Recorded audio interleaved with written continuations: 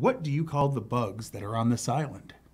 Why won't the bugs on this island leave the area? And am I just into this to make ant puns?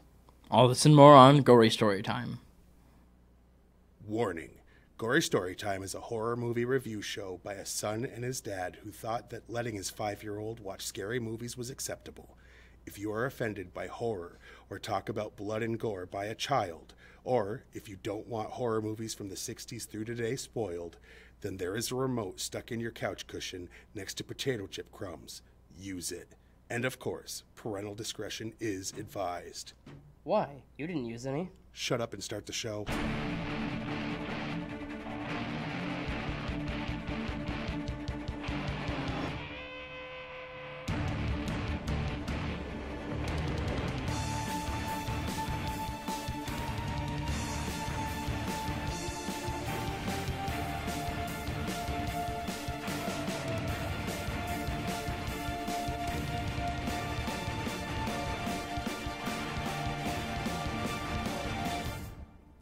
Welcome to Gory Story Time. I'm your host, Jason. I'm his father and co-host, Craig. And just to quickly answer those questions, go back and line these answers up with those questions.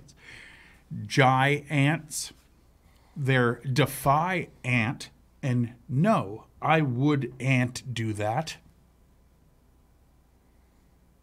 So that's been this episode of Gory Story Time. No. All right. So, in case you couldn't get that from my delicious puns. We're reviewing the classic 1977 film H.G. Wells. H.G. Empire Wells of the presents. Ants. Yes. Well, he doesn't present, No. and it's not even well represented.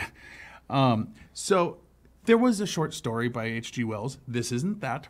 We'll get into that later. But what the story to this is there's a sleazy person and her husband that's trying to sell land on this island. Unbeknownst to them, but beknownst to us because we saw it happen, there's ants that have been infected by toxic waste. And because some people were just throwing toxic waste into the water. And one opened up on this island, and yeah, it opened a can of whoop ant. No. No, that one doesn't really work. But you laughed. Anyway, so the ants become gigantic and start attacking people that were basically on one of those, where they're like, you can take a cruise, but you have to hear us pitch a timeshare, that kind of thing.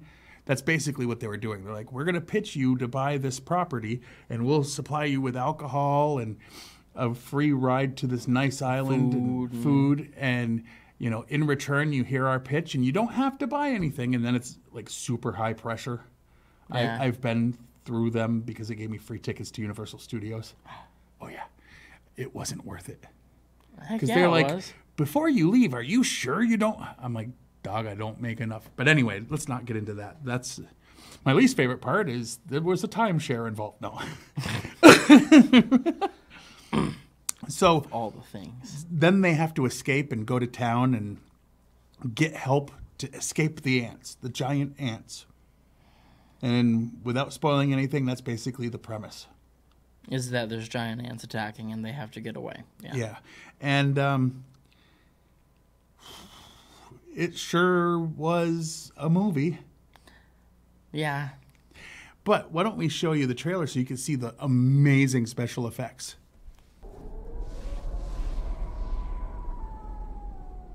Of all history's prophets, none has a greater degree of credibility than H.G. Wells. With his predictions of moon landings, ray guns, sonic signaling devices, is Wells right again in his prediction of dangers to come in Empire of the Ants? In this fantastic tale, Wells tells the chilling story of a colony of ants who feed on atomic waste, causing them to grow into large, voracious monsters. Let's get out of here, come on! And these giant ants are actually able to control humans. He needs us. That's why it has to be this way. Why we must obey. At first, the people don't understand. They must be forced into submission. After their indoctrination, they realize that the ants only want us to take care of them and work for them, feed them. That's the way it should be. They are superior.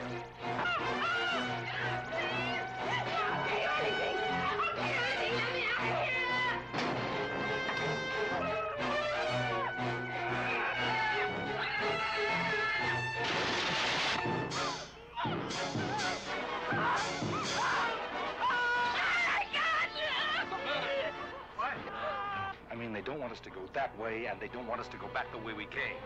My God, they're hurting us like cattle!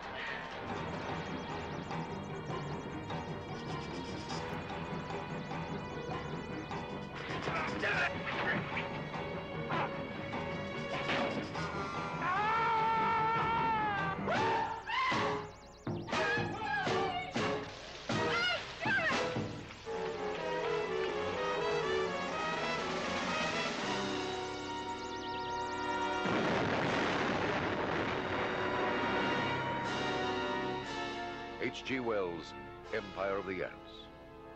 For they shall inherit the earth sooner than you think. I have an idea for a trailer. Let's give away the twist ending in the middle of our trailer. At the beginning of the trailer. It was ridiculous is what it was. But anyway, before we get into the behind-the-scenes information, we have to explain why we're actually here. See, people keep telling me that they believe that we do this show because we like horror movies. We do, but why do we do this show, Jay? We are, what is it, money-hungry whores? Yeah, basically, we do a show so we have a premise to get money to promote people's products.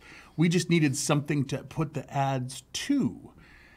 We're just selling ourselves out so that we can get piles and piles and piles of greenbacks just delivered to our house on flatbed trucks.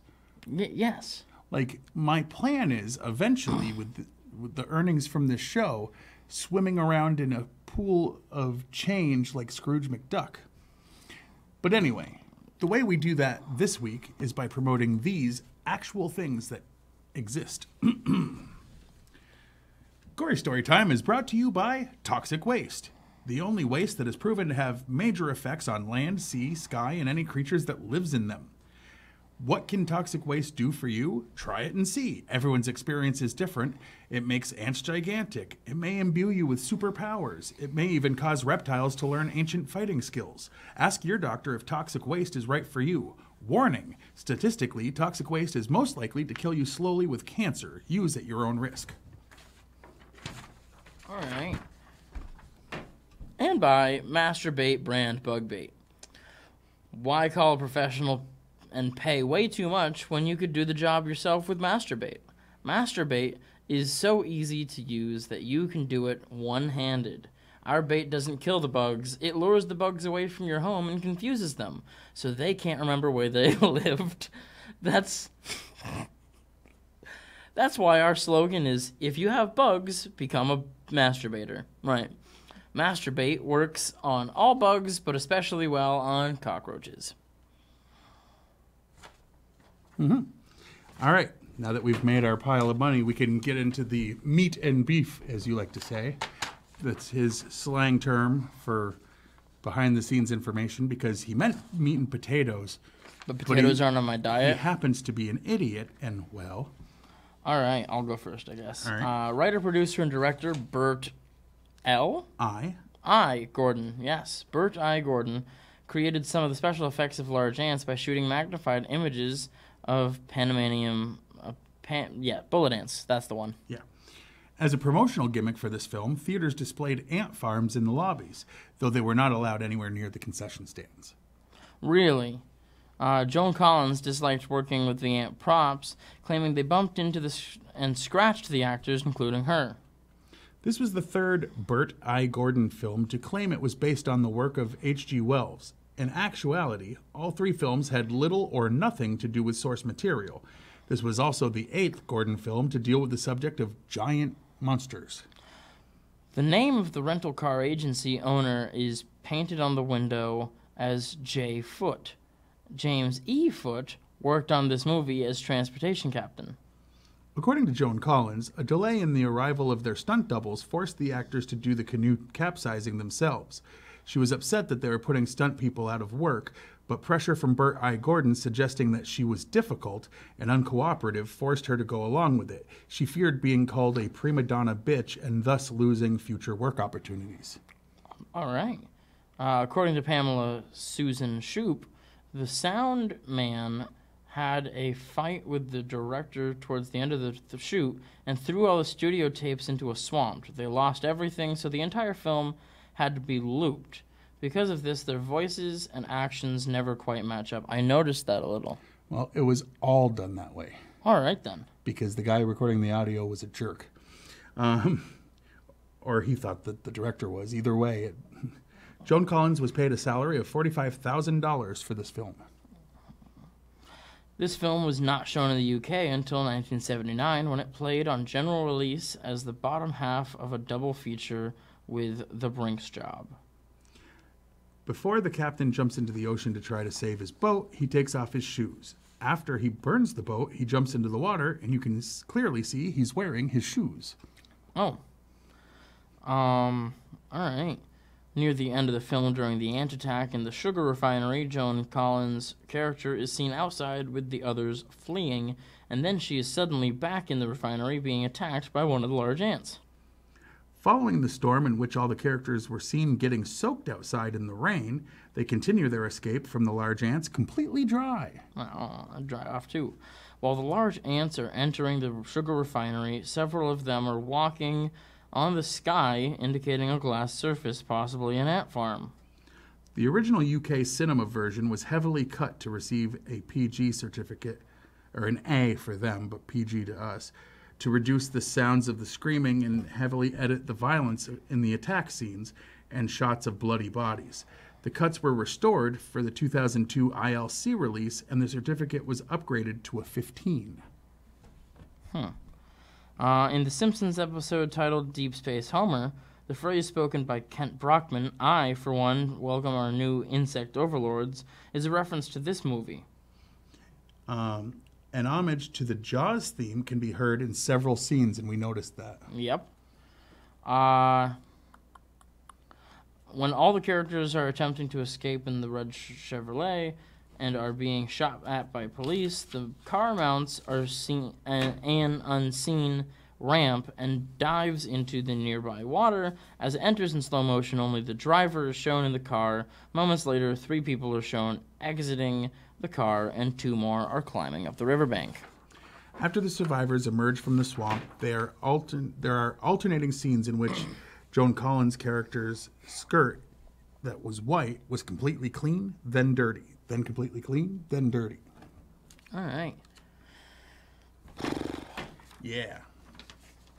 All right. So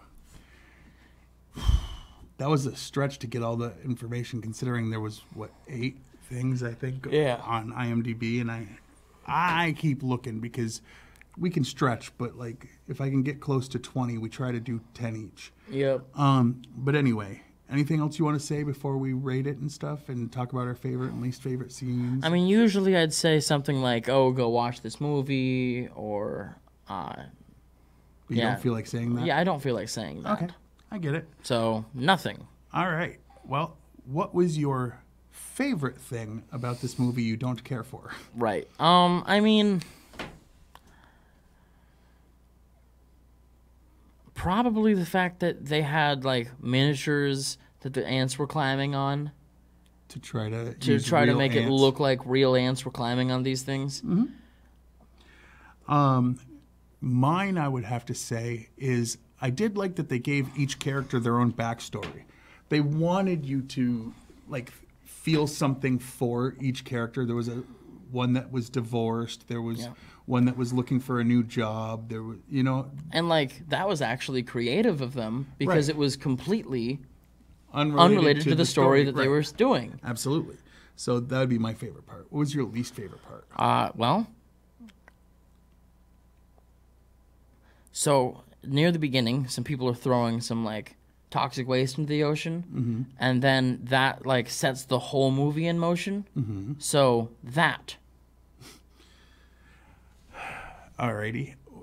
Me personally, I'm going to say my least favorite part is probably that they weren't clear about how long from the incident with the toxic waste and the beginning of this film. Because If you just watch it at face value, it looks like it happened and then immediately people showed up and they were already gigantic, which doesn't actually make sense. Like, even if it was to make them grow, even if they grew fast, it would take days. you are looking for this to make sense. Well, my point... That's problematic. Well, my point is, like, they should have said, you know, a month later or, you know, a year later or whatever later. Because, like, us dumb people need everything spelled out for us. No, it's just that, you know, when you cut from... it Here's just that happened happening to up the obvious... street on that same beach. Here's people working. And it's like, Right. It just doesn't make sense that way. For a movie with this premise, for something to stick out as making less sense is a problem. definitely. We forgot to do yes. the Rotten People and the Tomatoes. critics of So, yes. again, I say this every week, but just so you know, Rotten Tomatoes does not score the movies themselves. They take the professional reviewers and they take all the positive reviews and all the negative reviews and they average it. Like, it's like whatever percentage gives it a positive review. So whatever number it is, that's the percentage of reviewers that had something good. Like, basically, it's anything like a C plus or higher, or a C or higher, something like that. So passing. So you could technically have 100% movie if everybody gave it a C. Yeah. Which is weak. Because everybody said it was good. And they also let the people vote. And the critics have it at a whopping 6%. Which is way lower than the people who give it a rousing 25%. Now, on a scale of 1 to 10, what do you rate this classic piece of film? Film? All right. Well, for what it is and the time being and the special effects that they had access what they tried to do. And I mean, this was the same year as Star Wars. All right, but Star Wars had some crappy special more effects compared money to now. Oh, no. Not originally. No. You'd be surprised. Well, either way. Look into that. It's less... I mean, that movie was good, though. And, so I think I'm going to give this movie a 2.5. Wow. I'm going to give it a 5 because I found it fun. It is fun. I think it's worth a watch. It's worth a watch, especially if you imbibe in cannabinoids. No, it's right. true. Well, that was the problem, okay? Like, none of the movies that we're doing in this series of 4 are meant to be great, except for The Birds, which we did last week. We should have done that one last. No, I wanted to at least start off with some, because otherwise it would be like... Right, but then we have nothing to look forward to. Not necessarily. That's how it feels. You liked Piranha. And I was looking forward to this, and then we watched it. I can't set myself up for such pain. Anyway, coming next week, we're not sure which one, but probably something like Frogs, which exists. It's free on YouTube. Not that I would suggest watching movies illegally on a platform like YouTube. That is wrong, and you should... Not that I would recommend watching a movie about frogs like that. First of all, I can't fully know yet. We are French, and how dare you? Ribbit, all right? Anyway, is there anything else you want to say about this before we... Because we seem to have blown through it a little quick today. Yeah, how about, unlike usual, don't watch this. I disagree. Like, if you... Like, I'm doing this in the memory of my brother, and the more it wasn't good film, the more he enjoyed it. Which, you know what? All love to him for being able to put up with things like, what was it? Piranha 2 with the Dr. flying. Pepper. All right. What? The salt and vinegar chips, Empire of the Ants. These things go on the same list for me. All right. Well, anyway. No, I have to say, like, I enjoyed it for what it is. It's just, if you sit down and watch a movie about ants in toxic waste becoming gigantic and you're, like, looking for good film, you're an idiot. I mean... No. You're an idiot. Am I? Yes. Dude, as someone who enjoys Killer Clowns from Outer Space and, you know... But that's, like, great cinema. And Evil Bong... Okay, except, like... This is that type of fun for a lot of people. Except this is more Deathbed, the Bed That Eats. No, it wasn't that bad. Oh, my word. I mean... No, I don't know. I don't think I you had dare. more fun with that. Didn't I? No. You had no fun with that. You All right, hated well, don't watch movie. that either. Well, definitely don't watch that. Okay. Now, there's only 2 films available, and you have to choose one. This or Maniac. See? It's not as bad as your... difficult choice. No, it's not as bad as you... difficult No. choice. Watch our 200th episode special to really Does see it get to the be best. the... We're not even the directors. remake? We put in a special director's cut, but not the director. No, because We brought in... watch his cut and you'll understand why we didn't go with his. Yeah, we brought in Alex Stradling to do edits to make it better. Yeah, so we're padding the runtime of episode 230 whatever to tell you go back 30-something episodes and watch our ours. 200th special. Watch both specials. They're actually good. They're both up there. I mean, those are But probably let's- our best episodes. All right, now let's see. Well, we put a lot more work into them. Even you actually did stuff. Heck yeah, I did.